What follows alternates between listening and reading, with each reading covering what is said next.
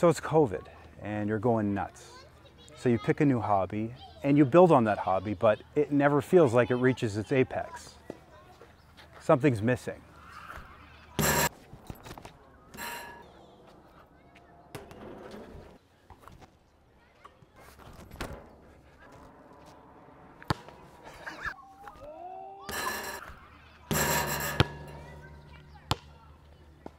That was me a couple months ago. Full disclosure, this is not a sponsored video. Everything we discuss here today was purchased by myself, and all opinions discussed are that of my own.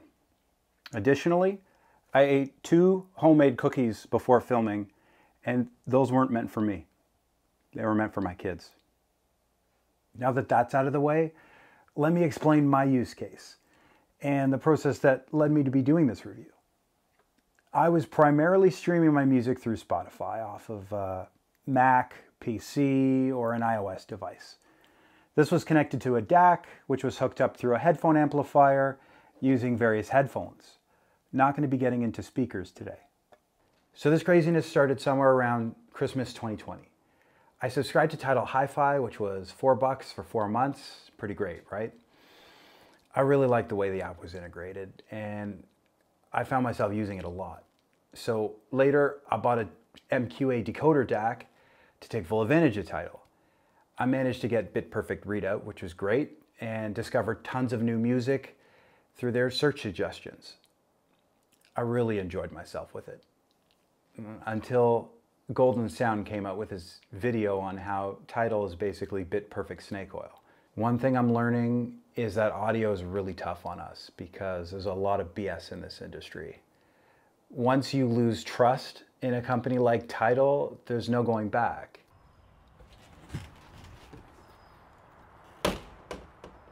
So now I need to find a new streaming service, which isn't so tough because I'm in Canada and we don't have a lot of options. We don't have Qobuz, for example. Since I wanted high res, I was basically limited to Amazon. I signed up for a 3-month trial and have been streaming that since. Perfect solution here? No, unfortunately, not so much. Connected to the same DAC that was used for Tidal, my bitrate wasn't changing anymore. It sounded okay, but no matter what bitrate Amazon HD was playing, my DAC would always read the same one and never change. There's an exclusive mode toggle that seems to make it a bit louder, but it won't properly control my DAC. So I tried calling Amazon tech support, which was of no help. I tried running it off of a Mac, a PC, an iPad, and an iPhone, all with the same result. Really, really frustrating. So, okay. On one end, you have bit-perfect, well-programmed Tidal that basically lies to you about the quality of audio being lossless. And on the other end, you have actual lossless audio through Amazon programmed so badly that you don't get high resolution in bit-perfect form. What a convoluted, disorganized mess. Enter YouTuber Joey G. This legend reviews the Bluesound Node 2i, and in the review says that you actually get bit perfect with Amazon HD. Could this be a trap, I thought to myself? So I decided to try it out and was just about to order the 2i when an updated version got announced. I didn't want to wait till June 9th, but sucked it up and pre-ordered anyways. So, was Joey G right? Now you know where I'm coming from, let's talk about the Node. Shortly after the unbox, I plugged it in, hooked it up to my DAC and router, downloaded the app on my phone, and was guided through a longish firmware update process. Later on, I was able to set up my Amazon account with the Bluesound app, and all was set. Not too difficult and no real frustrations here. So the first track I checked out was AC/DC's Back in Black at 24-bit 192 kilohertz. Only it was quiet, like super quiet. So I looked at my phone and noticed I had volume control on the app and it was just set really low. Remote volume control was something I had to give up with my current setup, so this is actually a huge convenience should I need it. I set volume control back to fixed and Back in Black sounded really freaking good. So now let's see if I'm getting Amazon HD in bit perfect. Like we discussed before, my Denifrips DAC would always show 24,192 and never change because that's what I had it set to on the computer. So the real test here is trying a song that's got lower bitrate and seeing if it changes on the DAC.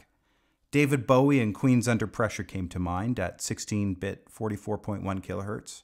So I started playing that and boom, my DAC switched to the correct lower bitrate. I get bit perfect now, finally.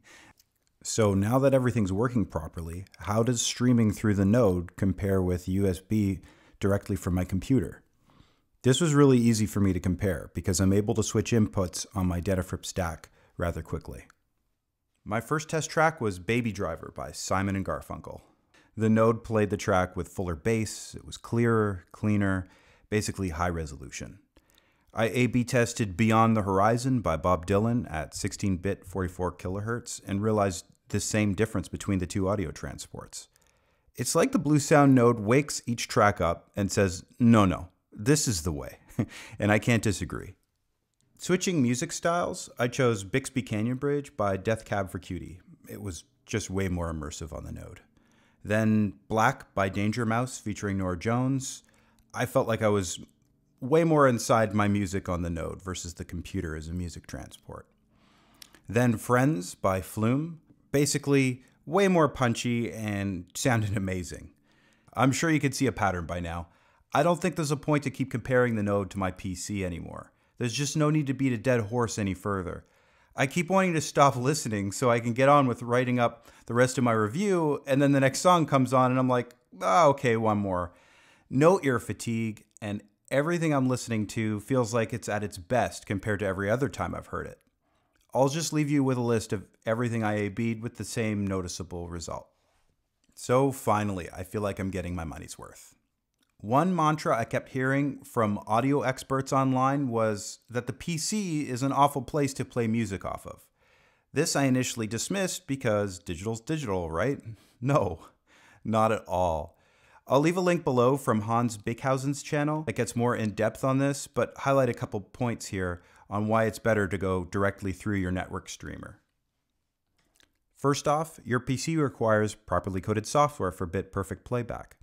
Number two, multiple clocks in the PC interfere with the audio clock, causing jitter. And number three, acoustic noise from fans, GPU, hard disks will also diminish sound quality. And now let's talk about build quality and aesthetics. I touched on this a bit in my unbox video linked below. This is a really sleek and solidly built piece of kit. No rattles and nicely weighted. It's a small unassuming size and doesn't get warm at all while in use. The lights default to a bright blue with white touch-sensitive controls on top.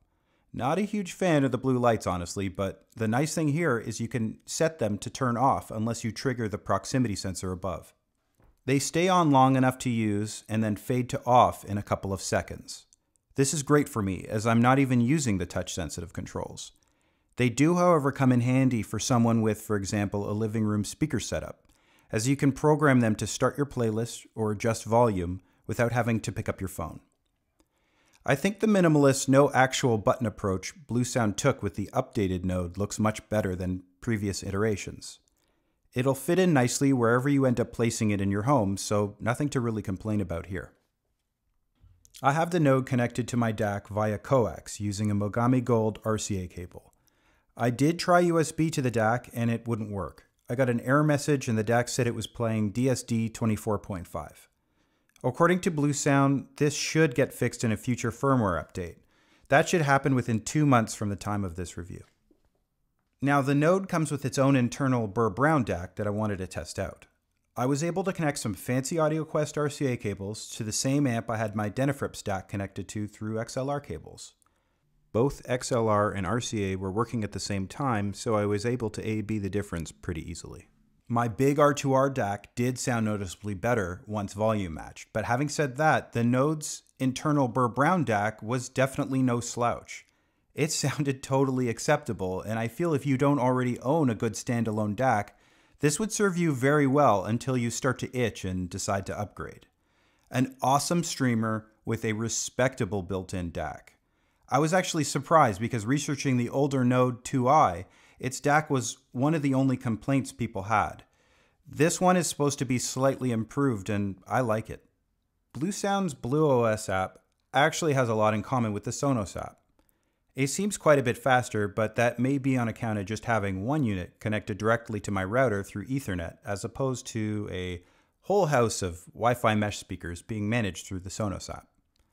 I do like that I can get another node and set up a nice speaker system somewhere else in my house, then control it with the same app. I'll probably end up doing this down the road.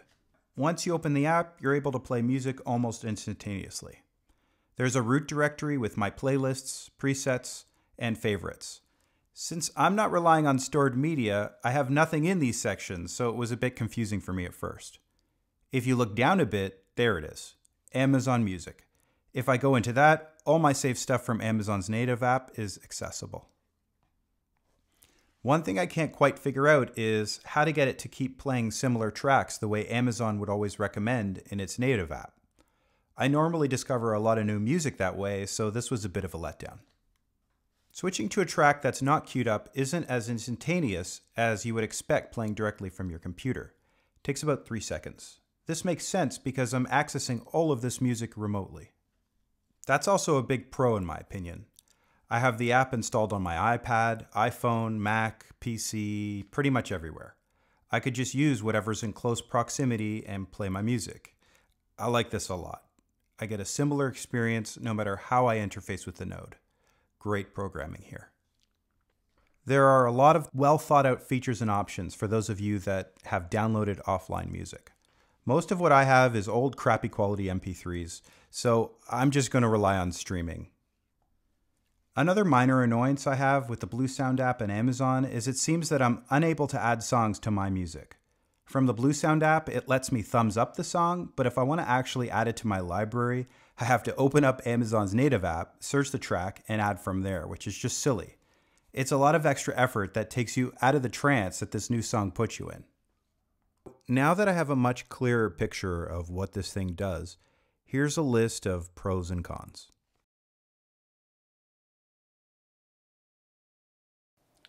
So as you can see, my journey in high-res audio has been a bit of a gauntlet run until now.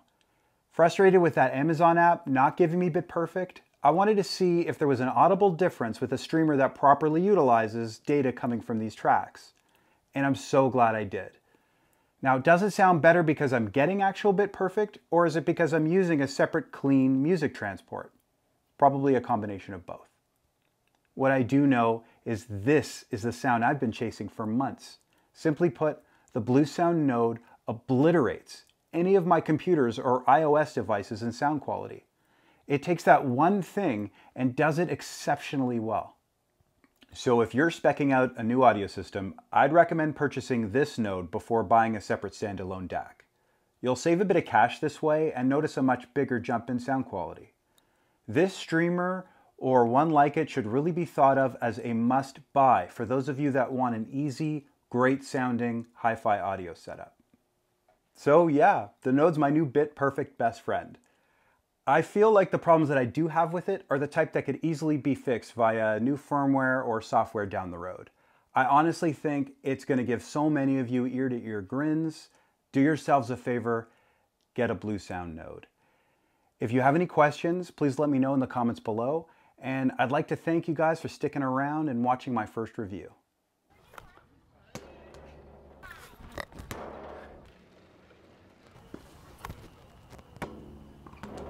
We got this. Shake it off, buddy. Shake it off. We got this.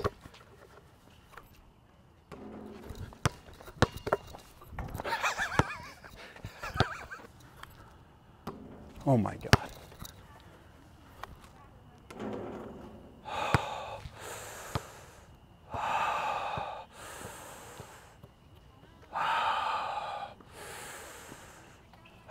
We did it. We did it, baby. We did it.